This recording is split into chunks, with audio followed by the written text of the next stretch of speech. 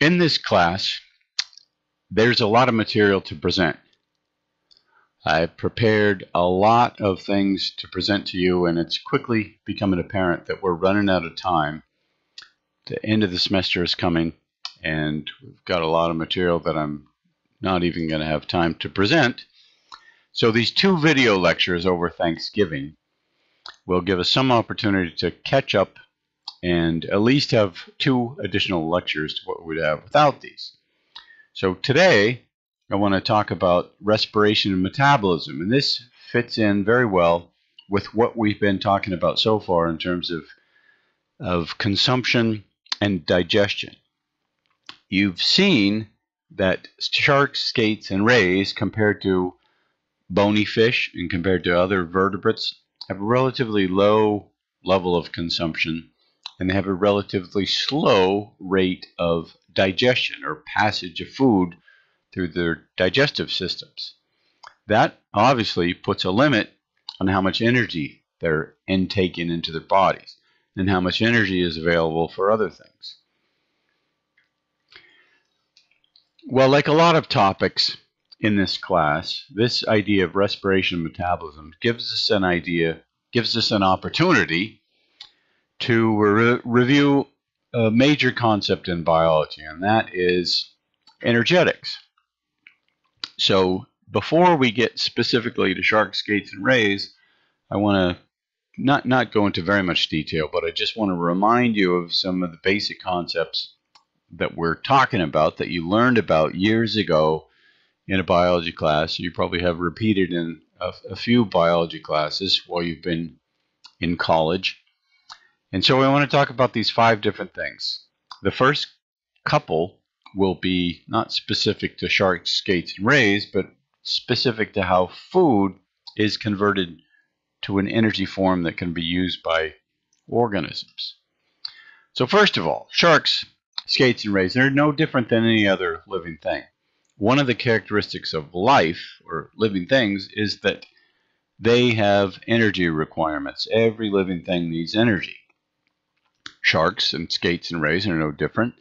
They need energy, and they use a lot of energy for metabolism. Metabolism is basically supplying the needs of the body to be able to swim, to be able to run, to be able to fly, whatever it is the animal's doing.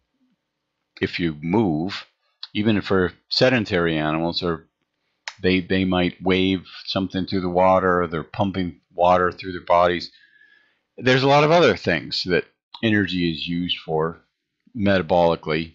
Basically, you're making ATP to do work in cells and muscles and all kinds of different parts of the body. We also saw the other day that energy can be channeled towards growth. If you've got excess energy, you can deposit what you've eaten after it's been converted to some different form to tissue as protein, carbohydrate, some kind of structural thing. You can grow, and then if you're a mature animal, you can channel some energy towards reproduction. Reproduction can be expensive at times when you're making eggs and you're making sperm, or you're trying to find a mate or mating, or having young develop inside of your body. It can be quite energetically expensive. And there's also some energy that's lost in the feces and urine, energy that's consumed that's not available for them to use metabolically, and so it's lost. And so the energy to supply all these needs comes obviously from eating food. And we looked at the rate at which sharks and skates and rays consume food and saw that it's relatively low. Well, every animal has its own energy needs. Some are very active, have a really high metabolic rate, like warm-blooded animals, birds, and mammals. It takes a lot of energy to heat their bodies, first of all, and then they're usually pretty active, so it takes a lot of energy to support their muscles and their locomotion. So, not surprisingly, warm-blooded animals have a high metabolic rate compared to cold-blooded animals. But even if you're looking at different kinds of fish or different kinds of sharks and skates and rays, they all demonstrate different levels of activity. Some are very active and use a lot of energy, and some are a lot more benthic laying on the bottom, or they're in really cold water and they have relatively low metabolic rates, low energy needs. But ultimately, the amount of energy that an organism can acquire by eating, in this case, has a huge influence on what that animal does in terms of its biology and ecology, in terms of its physiology, in terms of its evolution. How much energy an organism has a huge impact on that organism, on that species. They've all got different energy demands, and then of course energy is being channeled from one organism to another through, we try and keep track of those as trophic levels. Well, I want to talk for a minute about this idea of food as fuel. You know, we eat food, sharks, skates, and rays eat food, bony fish eat food, different types of food. But the purpose of eating food is the food itself is not used to do work. The food itself is not used to pump ions across the cell membrane or for muscles to contract or any of those things. Food is a form of chemical energy. There's different food types, proteins, carbohydrates, and lipids primarily. And those can be broken down in the machinery of cells and the mitochondria primarily with a whole bunch of different enzymes.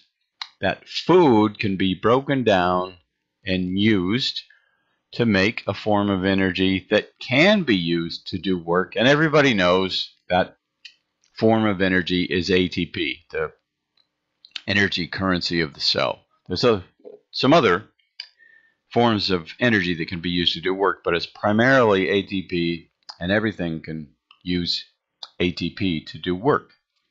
So the goal then is to convert food, or the parts of food, carbohydrates, proteins, and lipids, as they're broken down into small components, convert those into ATP, and then use ATP. The ATP has to be replenished.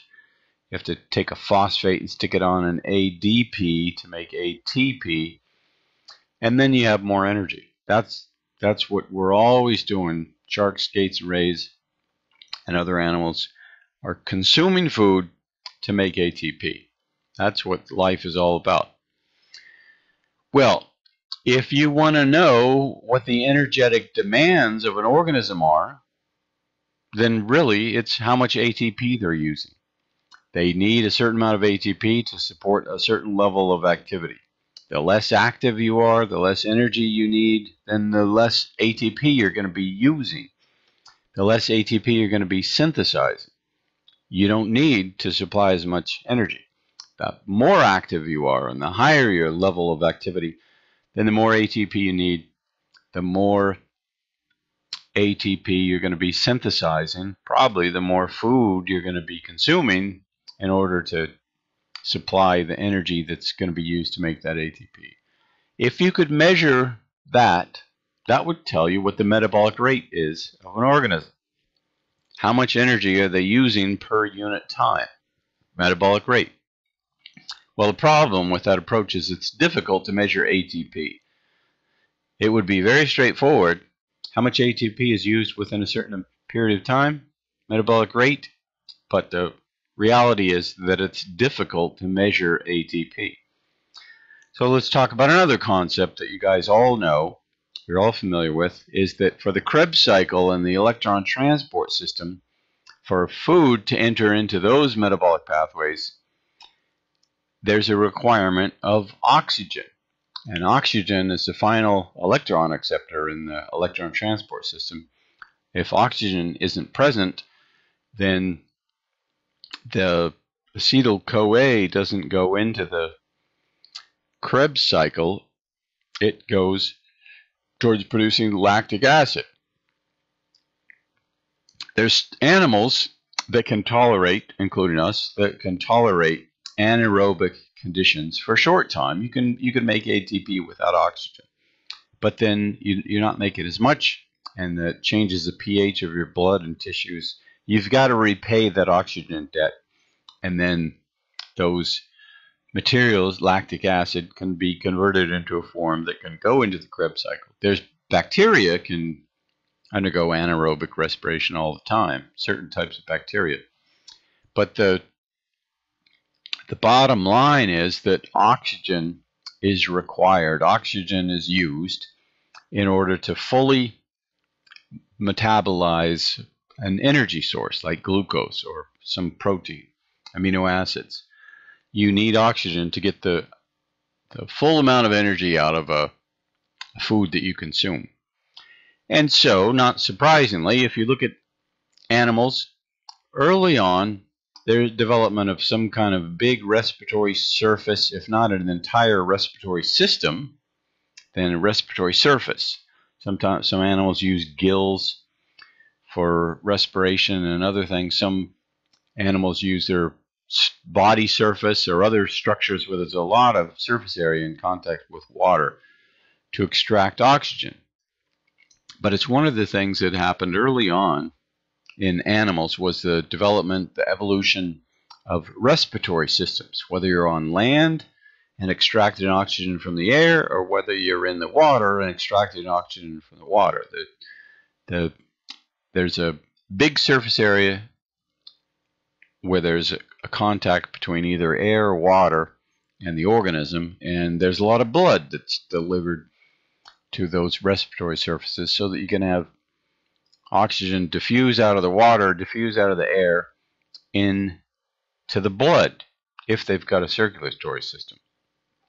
And then that oxygen is delivered to all these tissues that are respiring and using oxygen, burning fuel, and so you get the maximum amount of ATP that's generated from food.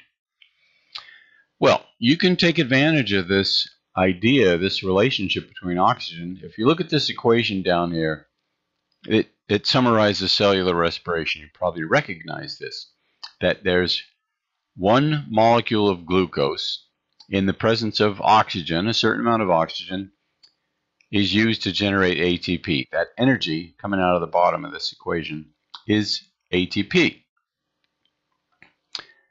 And then the waste products are carbon dioxide and water. You could also use carbon dioxide to see how much ATP is being used.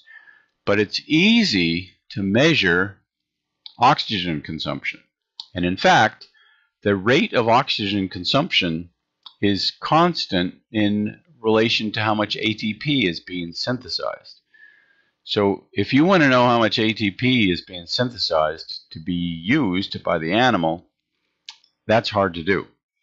But if you know how much oxygen is being consumed to make ATP, that's easy to do relative to measuring ATP. It's pretty easy to measure oxygen consumption.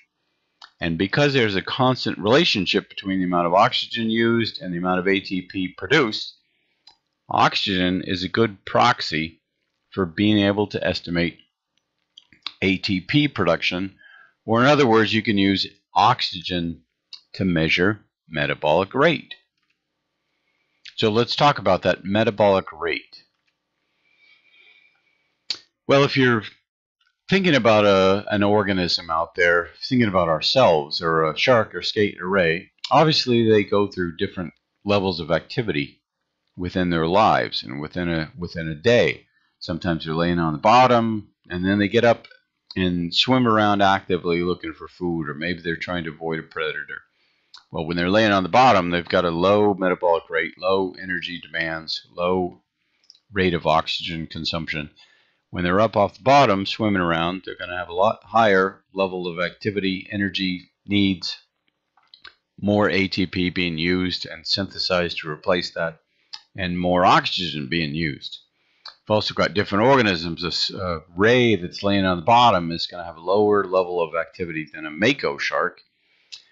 And what that means is less ATP used, or lower metabolic rate, less oxygen used, or if you could measure the amount of oxygen that was consumed by a ray versus a mako shark, you could get an idea of you could compare their metabolic rates and see this one's using a lot of oxygen, this one's using a lot less. What does that mean? The oxygen is directly related to how much ATP is being synthesized. You can use that as as a means of measuring metabolic rate. There's also big differences between different sized animals. If you're big, you've got more muscle, you've got a bigger mass to move, so you're using different levels of ATP if you're big compared to if you're small. Even within the same animal, when you're a certain age and compare your metabolic rate at that age to when you're a different age, they're going to differ, different sizes. So what's typically done is this idea of metabolic rate doesn't mean much unless you standardize it. Standardize it in terms of making it a rate with a unit of time, usually hours, could be minutes. And what you're measuring again is oxygen. How much oxygen is used per unit time? That's a rate. That's a metabolic rate. It's a proxy for how much ATP is used per unit time, which is basically the metabolic rate. Well, if you throw in the size consideration as well, then what's typically expressed when you're measuring oxygen consumption, when you're trying to quantify the metabolic rate, is something like milliliters of oxygen consumed per gram of body weight per hour. If it's a big animal, then it'd probably be per kilogram. It could also be per minute. And in that way, you could get the metabolic rate of an organism. If you knew how much it weighed and you knew how much oxygen it used within a certain period of time, you could quantify that as metabolic rate. And that's done quite often. Well, as I said, animals go through different levels of activity. So what people try and do is quantify the range of activities that an animal experiences. So the first thing to try and quantify is the resting state or basal metabolism.